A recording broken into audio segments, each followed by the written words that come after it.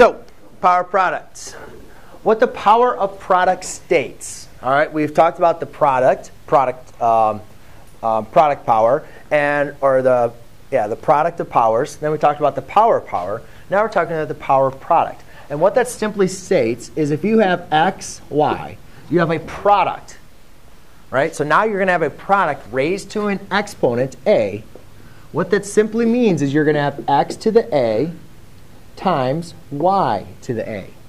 So do you guys remember the distributive property, right? If I said 3 times, x plus 2, you distributed that, right? 3x plus 6. You applied the distributive property.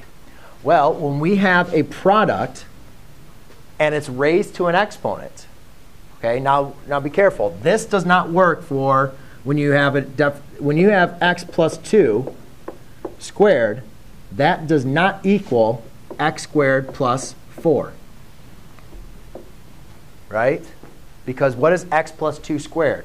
That's x plus 2 times x plus 2. Right? So let me go and prove my point. So this means x times y raised to the a. That means x raised to the a and y to the a. So let's take a look at when this would make sense. What about if I said 3x cubed? Now, let's do to the 4th. Let's make it fun. So by applying this rule, right? By applying this rule, I'm going to have 3 to the 4th, x to the 4th. Right? All you do is you take your power and you distribute it to both terms. So 3 to the 4th is 108,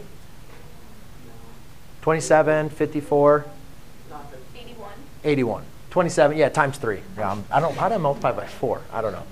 So 3 to the 4th is going to be 81.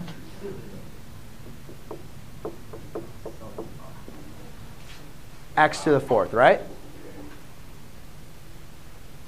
Now, what does 3x to the 4th really mean? 3x to the 4th means you're going to take 3x and multiply by itself how many times? 4 times. 3x times 3x times 3x times 3x.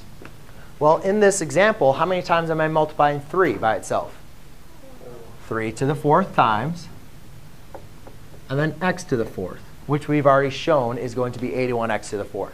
So do you guys see how it's very easy? It's much simpler just to distribute that and then write it in there, right? But let's look at this. Why doesn't it work for addition? Well, because x plus 2 squared means x plus 2 times x plus 2, right?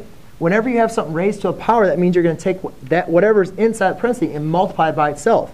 X plus 2 times x plus 2 does not equal x squared plus 4.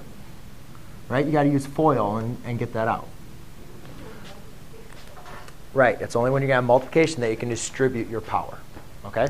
Well, not multiplication. Multiplication and division, which we'll go over next.